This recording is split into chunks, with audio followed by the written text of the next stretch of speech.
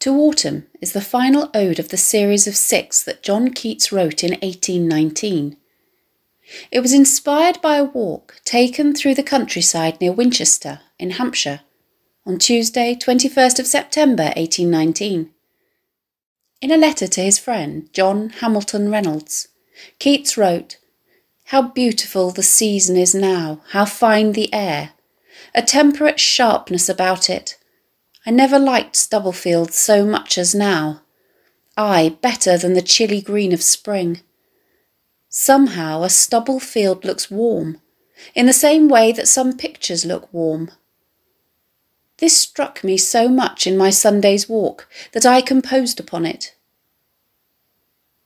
In the poem, Keats creates an image of the season as a force of growth and maturation, but he also contemplates the inevitable death that follows.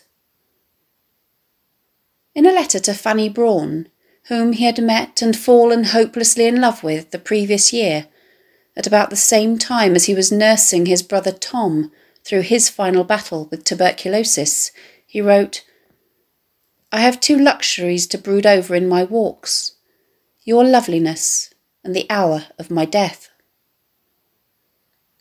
The way in which he evokes in this poem a concentrated period of almost feverish productivity, followed by a gentle decline, is almost prescient in the way it seems to foreshadow his own demise.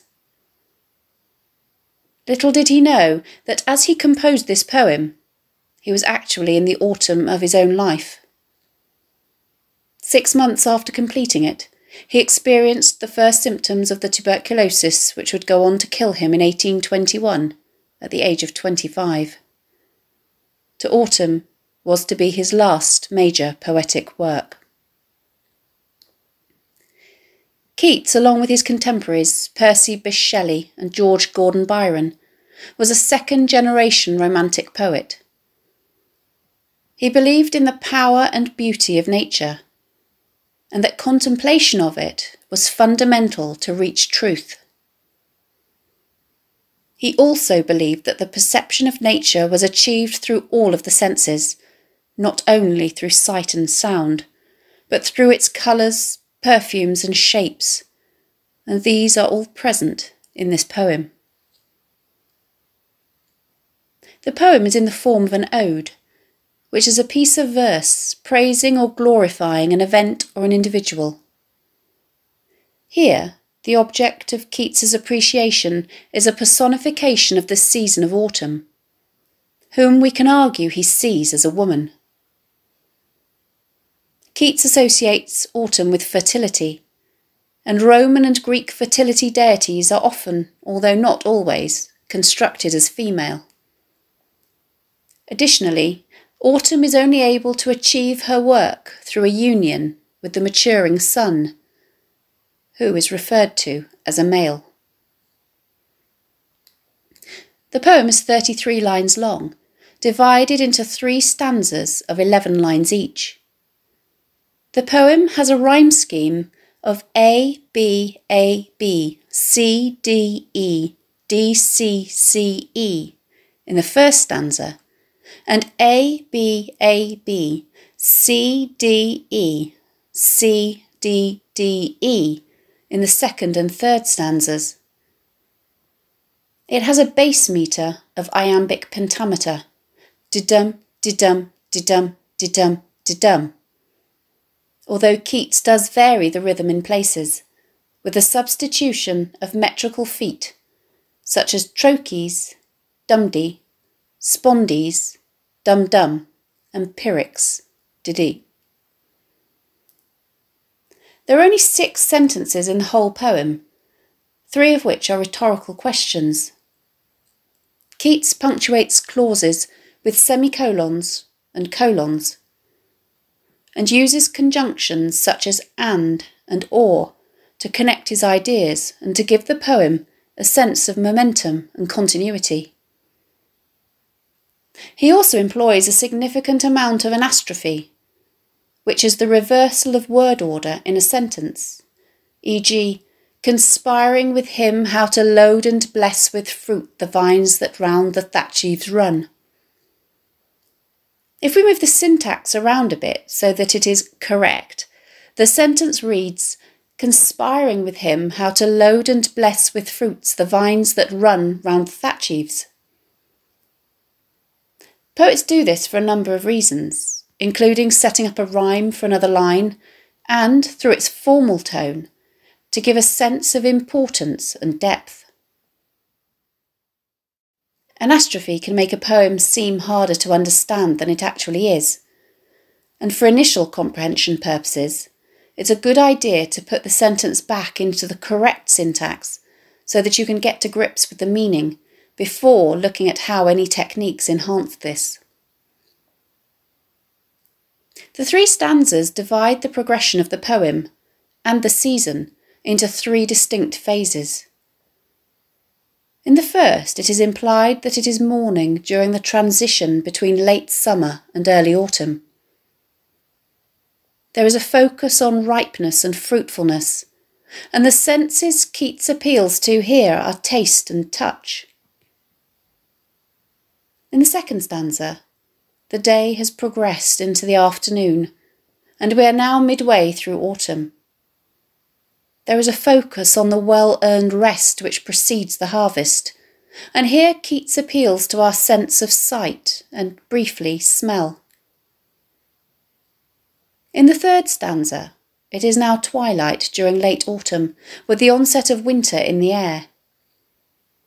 The poet focuses on the inevitable decline in the natural world as he appeals to our sense of hearing. Keats employs rich and sensuous vocabulary and dense sound-patterning techniques, such as alliteration, consonance and assonance throughout, to create a poem of lyrical beauty. The poem begins with one of the most famous lines of English poetry: "Season of mists and mellow fruitfulness." Mists are commonplace during autumn mornings due to the longer nights and the cooling of the air, leading to the moisture in it condensing into droplets. The word mists has connotations of softness, fuzziness and things being slightly out of focus. The adjective mellow means pleasantly smooth or soft, or mature. Its original meaning in late Middle English was ripe, sweet and juicy. Fruitfulness means an abundance of fruit or fertility. Note that Keats breaks the iambic rhythm in the very first metrical foot, with the substitution of a trochee, dumdy, for the usual iamb. Season of mists and mellow fruitfulness. This metrical inversion sets the word season slightly apart from the rest of the line and gives it prominence. In the second line, Keats uses personification to describe autumn as a close bosom friend of the maturing sun. A close bosom friend is a best friend with whom you confide the secrets of your bosom or heart, and maturing means ripening or bringing to a state of readiness. Once more, Keats disrupts the iambic rhythm with the substitution of a spondee this time for the iamb in the first metrical foot, and a pyrrhic for the iamb in the third metrical foot. Close bosom friend of the maturing sun. The spondee here emphasises the adjective close, as well as the first syllable of bosom, and highlights the intimacy of the relationship. Keats sees autumn working in harmony with the sun as she conspires with him how to load and bless with fruits the vines that round the thatch eaves run. Conspiring means plotting secretly, and is usually meant in a negative way to do something illicit. But here we can see that it means orchestrating the process together intimately, almost behind the scenes, as the burgeoning of the natural world takes pride of place. The rest of the stanza lists what autumn and the sun are actually conspiring to do, e.g. to load and bless, to bend and fill, to swell and plump, and to set budding. And this adds to the sense of abundance. All of these verbs relate to the mellow fruitfulness of the first line and have positive connotations of either weight, growth, or movement. The word vines relates to the slender climbing stems upon which grapes grow, and the thatch eaves around which these run are the bottom overhanging parts of the thatched cottage roofs. In the orchard surrounding these rural dwellings are cottage trees covered in moss, the branches of which are bending under the weight of the apples they bear, and all fruit is filled with ripeness to the core. Note the alliteration of the f sound and the consonants of the l here to enhance the softness and sweetness of the fruit. The gourds or pumpkins are swelling, and the hazel shells, or the shells of the hazelnuts on the trees, are being plumped with a sweet kernel, which is the softer, edible part of the nut. The budding of the later flowers seems to be never-ending, the abundance of which is enhanced by the way in which Keats uses repetition across the line break, along with the adverb still. More and still more. The poet anthropomorphizes the bees, whom he believes think these warm days will never cease, as they make the most of this idyllic time to o'erbrim or fill to overflowing their clammy cells, or the honeycomb in their hives with honey. If we go back to the first couple of lines and look at the sound patterning that is going on here, we can see that there is dense alliteration and consonance of m, l, f and s sounds. These are the same sounds that we find in the word mellifluous, which means sweet sounding, literally flowing as if with honey. And these communicate this same sweet sounding tone or euphony, which enhances the beauty, softness and sweetness of the moment that Keats is trying to convey. In fact, we can see this mellifluous consonance pervades the entire first stanza.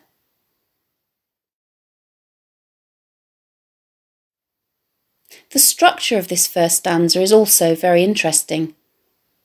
The subject of the sentence that makes up the whole of this verse is Autumn herself, but she is not governed by a finite verb, which is a conjugated verb in a particular tense, e.g. the past or present, and a particular number, i.e. singular or plural. The word conspiring, which is what autumn is doing, is a present participle and needs an auxiliary or helping verb, such as is or was, to complete it. The lack of an auxiliary verb means that this is in fact a minor sentence, i.e. a sentence which is incomplete and yet can still be understood. This lack of a tense and Keats's repeated use of the infinitive, either explicitly, e.g. to load, or implicitly, e.g. to fill, enhances the sense of continual and seemingly never-ending growth and abundance. Keats also enjambs a number of these lines here, which requires the reader to carry on without pausing for breath. The words spill over from the end of one line to the beginning of the next, as though they cannot be contained either. If the first stanza is all about growth and maturation, the second stanza concerns itself with the harvest.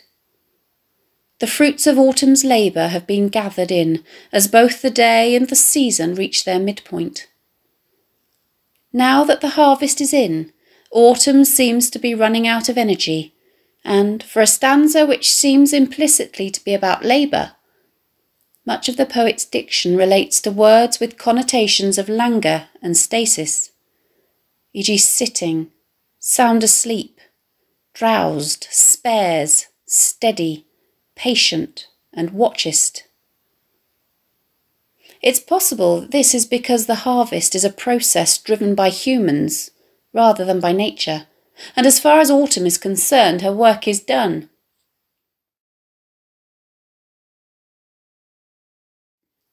It starts with a rhetorical question.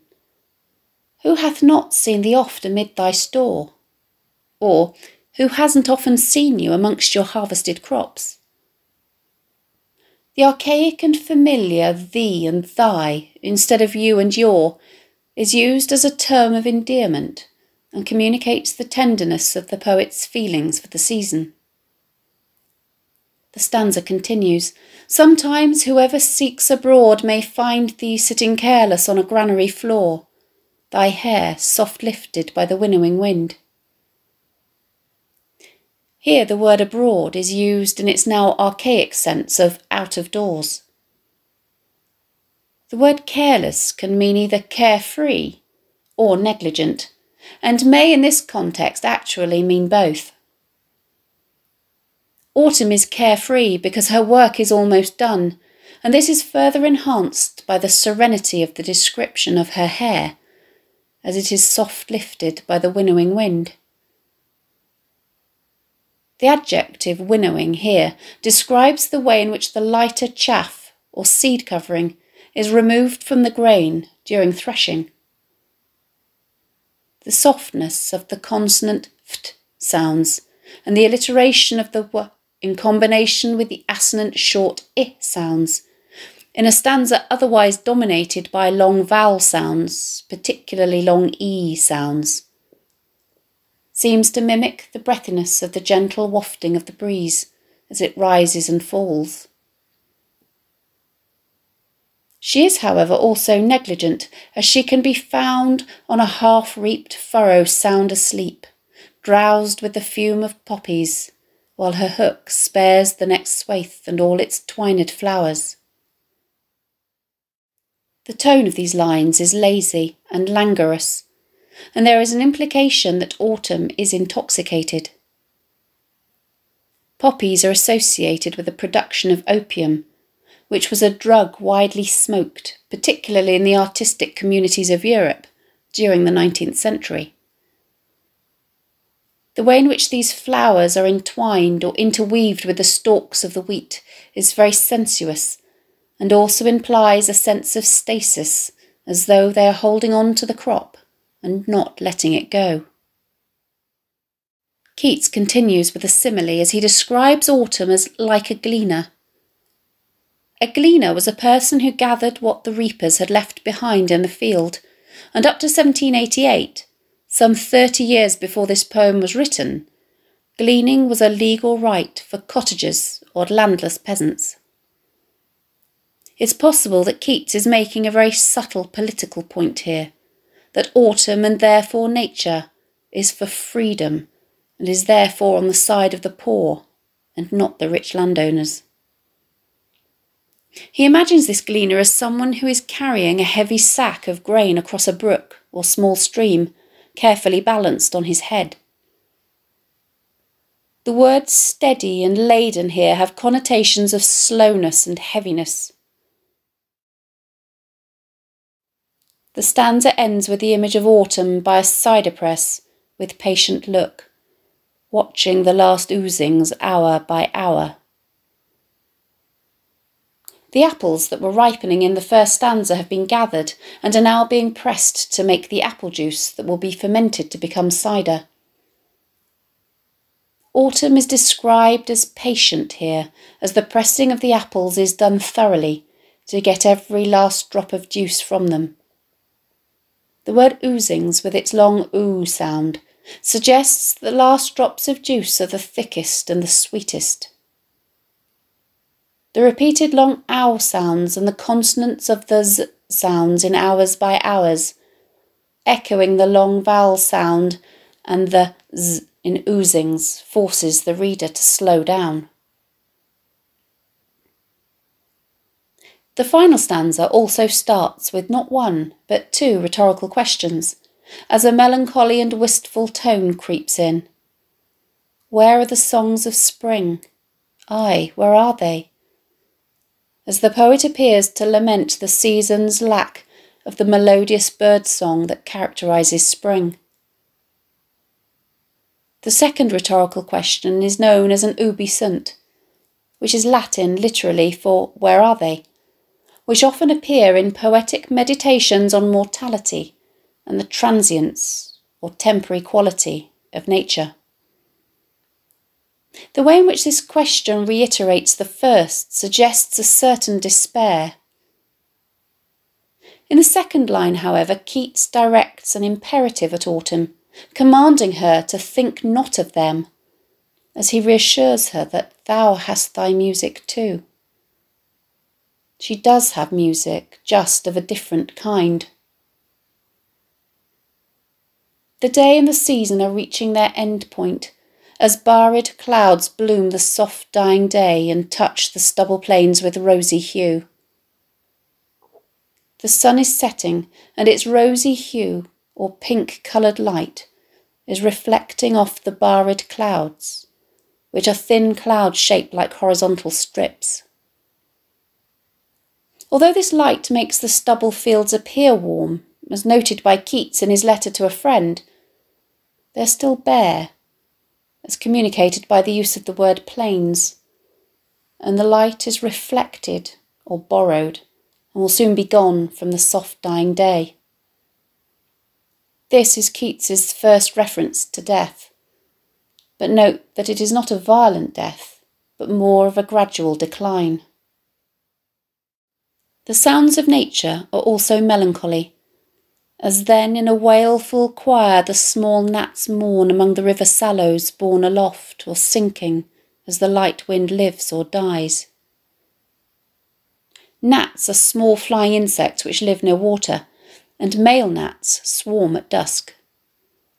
Here their movement and presumably their sound is controlled by the light wind which bears them aloft or makes them sink as it lives or dies.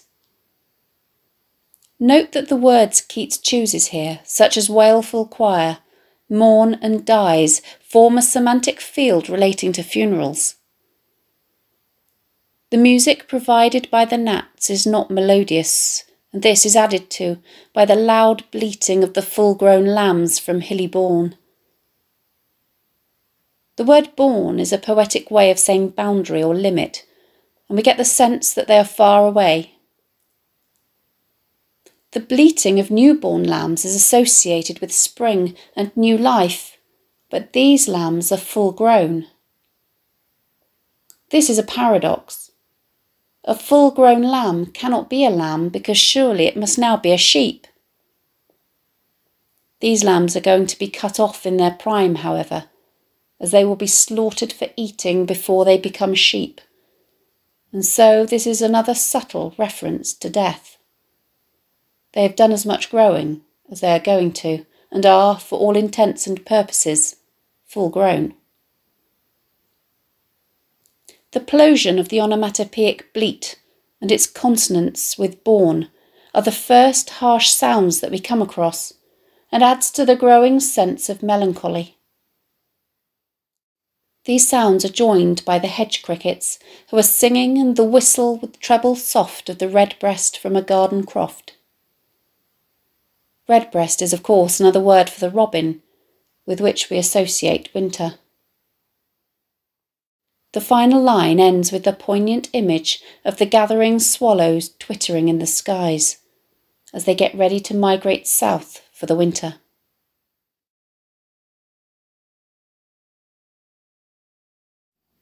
Thanks for watching. If you have any questions, please let me know in the comments section below, and I'll do my best to answer them. Don't forget to subscribe to my channel for more videos on English language topics and exam techniques, and English literature texts.